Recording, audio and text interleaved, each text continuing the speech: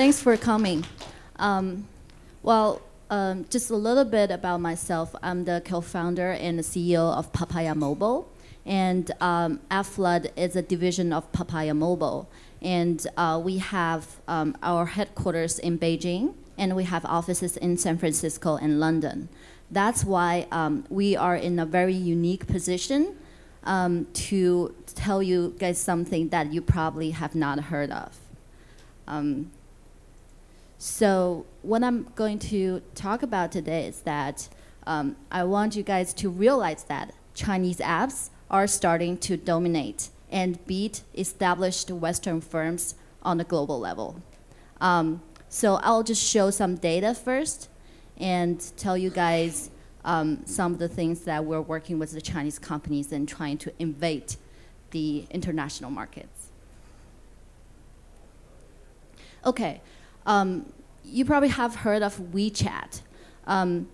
You probably think WeChat as a primarily Chinese-focused application. WeChat is very dominant in China. As a matter of fact, all my grandparents who are in their 80s are using WeChat to send like messages and pictures to me every day. However, they are they're growing very, very quickly outside of China too.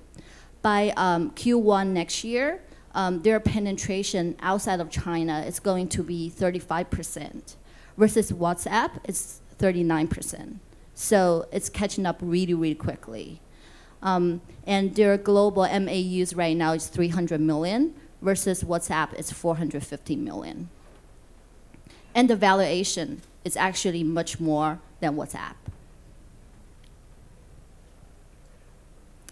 I listed the top 10 global app publishers in 2013. This data is only on iOS and Google Play. Just to tell you something, in China, actually Android is dominant, but Google Play does not exist on Android in China. So in China, there are about 20 local app stores where people use to download their applications. So if you look at the ranking, this is primarily the data for international markets, except for China. So as you can see that the top 10 games, there's one from China. And if you're talking about the top 10 apps, there are 3 from China. You probably have not heard of Shen Mobile. And they make an application called Go Launcher. It's actually the largest launcher in the world, and they have several 100 million users outside of China. And a lot of people are using it, and they didn't realize that it's actually from China. And of course, Tencent and Baidu, they are putting a lot of resources into the markets other than China, and they're growing very quickly too. So this is not including any Chinese user. It's all like non-Chinese users data. So I mentioned Shen Mobile. Very interesting. This is the data for top 10 non-gaming apps in the US. And all these like other companies are US companies, except for one, as I mentioned, that's Shen Mobile. They're actually listed the 6th in the US. I'm going to spend a little bit more time on this slide because I'm just going to give you guys a little bit information about the companies that are putting their resources into the non-Chinese markets. So AppFlood is helping a lot of them to come to the Western markets or the other international markets. As a matter of fact, previously we saw a lot of games down there that are using us or helping or working with us to go abroad. However, started about 3 quarters ago, we saw more and more just traditional internet companies or like application companies started to put a lot of budget into mobile advertising and trying to get users outside of China. The kind of budget that I'm talking about is enormous. Just to give you an example, one of our clients, which is a game company, they spent $2 million US dollars in 3 days early this year, trying to get a good ranking on their on App Store. And the other client who are working with us, who is an application company, their monthly budget for mobile advertising outside of China is $2 to $5 million US every month. You might ask me, why do application companies put so much money onto mobile advertising? Because applications, they don't monetize that well. I was trying to figure out the reason as well, because all of a sudden, all the Chinese internet companies start to put money on applications, just in 2 to 3 quarters. I talked with a lot of them, especially like Baidu, Qihoo 360. These are one of the largest internet companies in China. And very interestingly, they see this market, the Chinese market, to be a little bit saturated. And they have a theory. They think that if you look at the other developing countries, including Southeast Asia, Middle East, and South Africa, you add all these regions together, the population is very similar to the population of China. However, there aren't any like big companies occupying these markets yet. So to them, they think that this is the next China, and they really need to invest in it. They don't care about monetization at all right now. They just want users in these regions. That's why they don't think about monetization. They just put money into it, and they want to make sure that they own the users in these regions. And the other question that you might have is that, why do they use AdFlood to do it? Actually, for example, like for a lot of these big companies, they spend more than 60% of their overseas budget with AdFlood. It's because we are basically sort of the bridge between China and the Western world. We work with thousands of publishers outside of China, and we also work with 100 ads networks outside of China. So we actually do programmatic media buy for these app and game companies to help them to buy traffic outside of China. So you might ask me, why don't they just buy traffic outside of China by themselves? So this is another thing that's very different. As I mentioned that, Android is dominant in China, but Google Play does not exist in China. So actually in China, as a game company or app company, if you want to get traffic, you don't go to ads networks. You actually go to those 20 local app stores and buy ranking with them. And once you buy the ranking, you do revenue share with them. And then you get a lot of users and then monetization. So you don't even need to use ad network. So they're not very familiar with ads network. So when they turn to the markets outside of China, they're like, okay, what are we going to do? Is there any like good solution for us to just, we give them the money and they give us users? Some of our clients, they told us, they're like, okay, we're looking for 200,000 installs every day for one application. Can you just help us? We'll give you the money. So we actually have this solution for them to do it, and that's why we work a lot of like ads networks and publishers outside of China, because a lot of these companies, they give us exclusive deals, like exclusive campaigns to run for them. As I mentioned, that started from early 2013, most of the Chinese companies are investing in Southeast Asia. A very good representative would be WeChat. They put a lot of resources into Southeast Asia, and for some of the countries, they're actually the largest messenger right now. However, started from late last year, we have started to see the Chinese companies, they're starting to focus on like the North America, Europe, South America, and the other regions too. This is our data from AdFlood. Last quarter, about 60% of our ad spend is from China. Our headquarters is in China, so our data is definitely like more China centric. However, because we work with so many different partners around the world, all of them told us that the budget from China has been growing so fast in the past 2 to 3 quarters. So it's something that they cannot ignore. This is the data from our system too. We're just comparing the Chinese advertiser, like where they're spending their budget and how much they're spending. As you can see that they really love the Mid East market because they think that the ARPU in the Mid East market is really high and there aren't like a lot of competitors in that region yet. So they're actually spending 40 times more on that region compared to they spend in China.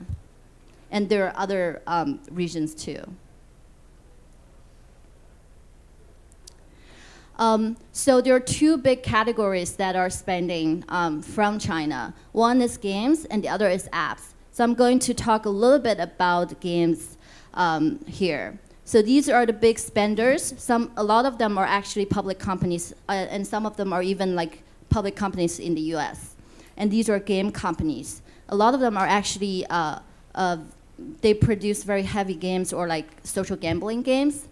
And the campaigns that they have, it's always very region targeted because they have very good localized games for different regions and they really care about the ROI. They don't care about the CPI that much. And they also care a lot about the retention rate. However, for non-gaming apps, it's very different. As I mentioned that a client of us came to us, they're just like, we want 200,000 installs every day. So basically what they're looking for is that I want to grab the land and I want massive global volume. I don't care where the users are from, as long as they're users, I'm just going to grab them. Because right now it's still cheap. They view it as cheap. So actually they care about the cost too. They want it to be low cost per install. What we've seen, the cost would be like very low, 30 cents per user. But as I mentioned that since they're buying so many users every day, they're actually spending a lot of money on it. And they care about the reasonable quality because most of the apps don't have monetization yet, so they cannot look at the ROI. What they care about is the retention rate. And depends on the application. Some of the applications are looking for more than 30% retention rate for next day, and some of them are looking for 50%. I'm going to talk about 2 case studies. One case study is from a Chinese gaming company, and the client name is Tap for Fun. So they have a top grossing app game that's called King's Empire. So previously they came to us, they were like, okay, we're looking for users in the US, and we're willing to pay a really high CPI, and can you guys like run the campaign for us because we want a lot of users. It turns out that they think, like we started the campaign with them, but because they need to compete with so many different US companies in the US, they weren't be able to get a lot of traffic in the US at the same time with the CPI they expected. So we suggest them to run a global campaign with much lower CPI. And then after they try it, they find out there are several other countries actually has really high ARPU, and Mid East is one of them. So they changed the strategy and started to focus a lot on Mid East, and the ROI in Mid East is so much higher than the US.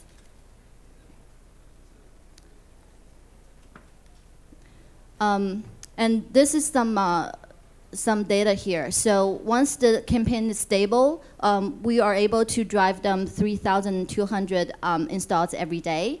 The CPI is actually quite low, 40 cents. And the click-through rate is about 20%. And they were able to get really high ROI on this campaign. And the daily retention rate, they increased it from 50% to 80%. The other case study is the Sunji Mobile that I just mentioned. They have their application Go Launcher. So right now they have 350 million users globally, and about 70% of it is actually outside of China. They are requirement for us is that they want significant volume of quality users, but they really care about the CPI. So before us, they really rely on word of mouth because they're one of the earliest launchers on Google Play, so they got a lot of early users. But later, they think that they need ad strategy to acquire more users outside of China. So, but they can only pay a very low CPI because they're not a game. It's not very well monetized. So they're only willing to pay CPI of 25 cents. But they still need quality users. So it's very hard to really fulfill their requirements. We ended up providing about 30,000 installs for them every day. Most of the users are actually from the developing countries, but they see very good retention rate on those users. The CPI is 25 cents, as I mentioned. And for some days, we could provide 50,000 installs for them in one day. And from April to May, we drove about 1.5 million installs for them. Okay, that's actually the end of the presentation because it's very informational. So I hope it gives you some new information about the international market. And if you guys have any questions, feel free to let me know. Thank you. Let's see, are there any questions out there?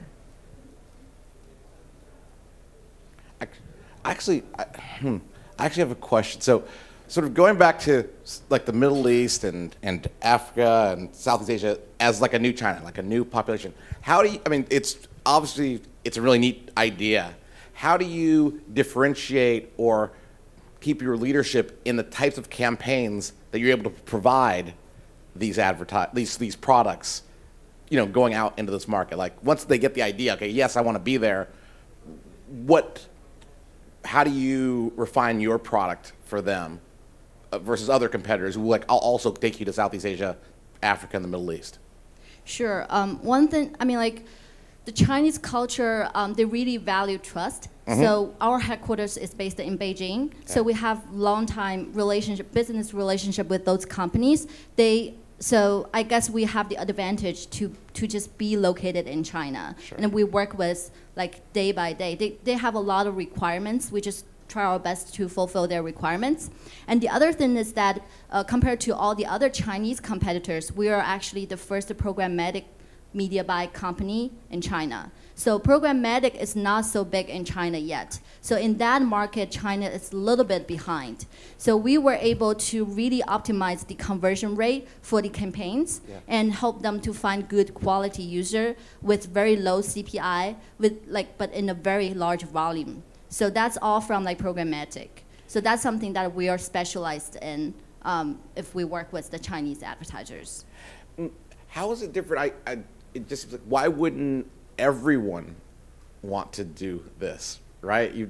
Right? Like, what is? I mean, I get why the Chinese publishers do it. Why wouldn't Western publishers or I don't know, Middle Eastern publishers ask you the exact same question and want to use the exact same methodology just to attack that market? Just to give you an example, I'm not trying to say like bad things about our competitor. Actually, Immobi is our partner, okay. But they also have some presence in China. They're investing a lot in China. So in some campaigns, they're actually also trying to get Chinese advertisers directly and trying to help them to drive traffic. Yeah. As I mentioned, that if you don't have like a big presence in China, sometimes it's just like the time difference. If your engineers are not in China, it's very hard to fulfill their requirements, like the campaigns, because it's changing every day, right? And the second thing is that Immobi is relying on their own like network traffic, versus for us, we work with, besides like we have thousands of publishers, we also work with 100 like global other ads network, including Immobi. So we will be able to help our advertisers to buy traffic from all these different ad networks. So all the ad networks around the world are our partners. Would that make sense? It does. I'm sorry, last question, sorry, just really, so how about customization? Like one of the things which is great or really hard in China, right, is having to customize for the different stores, different payment. What is the customization challenge going into Southeast Asia, Middle East, Africa? I mean, these are different places, different languages, different cultures, everything. How do you manage that? Sure, that's a very good question. We have a specialized team to help them to localize their product as well as the creatives, and also have different messaging for different market when you do advertising, because that's very important. We need to look at the conversion rate for different regions. And in terms of the different like app stores and even carriers for those different countries, it really depends on the product. If the product itself is on Google Play, usually the advertisers would want us to promote it on Google Play. So we have a lot of online like method and network for them to do that. However, for some of the applications, they're not on Google Play, because some of the applications are actually app stores. Because some of the applications that we're working with are productivity or personalization applications. That's fine, just promote it on Google Play. And if you are app stores, actually it's like they can't exist on Google Play. They have to be promoted in an offline way to Southeast Asian countries or like Middle East countries. So we actually have an offline team to work with the offline partners, like carriers, manufacturers, to have them pre-installed onto the cell phones for those countries. Yep. Sorry. Others. Yes. Yeah, sorry. Yes. Okay, thanks. Yeah, that's the slide I was going for. So 3,200 daily installs at the CPI of 40 cents. That seems very reasonable. Just curious, is that across what geos is this across? And is this across different devices, Android and iOS? And also, when you say quality users, I think you're saying that these are all quality users. What defines quality, if you're able to say? Sure. So this is a global campaign. As I mentioned, that first they launched a US-only campaign with a CPI of about $2 to $3 on Android. But they realized that the competition is just something that they cannot afford in the US. So we convinced them to launch a global campaign. So most of the users from these 3,000 installs are from, as I mentioned, Middle East, Southeast Asia. Some of them are from Brazil too. Actually, some of these countries monetize really well. The ARPU is not that much lower than the American users, but the user acquisition cost is so much lower. This is mainly on Android. And in terms of quality users, I mentioned the retention rate here, but actually the developer that cares the most about is the ARPU, actually LTV. It really depends on, I mean, like they see $1 to $1.5 on some of the users. I mean, like in some of the regions. So they really like those regions because the CPI is really low. So they came back to us and tell us that, okay, these are the regions that are the focus for us. Try to get us like on the ranking for these regions and try to help us to get more users. So that's how we ended up like focus some countries for them. An example, Egypt. They actually found some like really good user stores from Egypt. So we actually got a lot of users from Egypt for them. Yeah. Cool, I think we're out of time. Thank you very much. Thank you.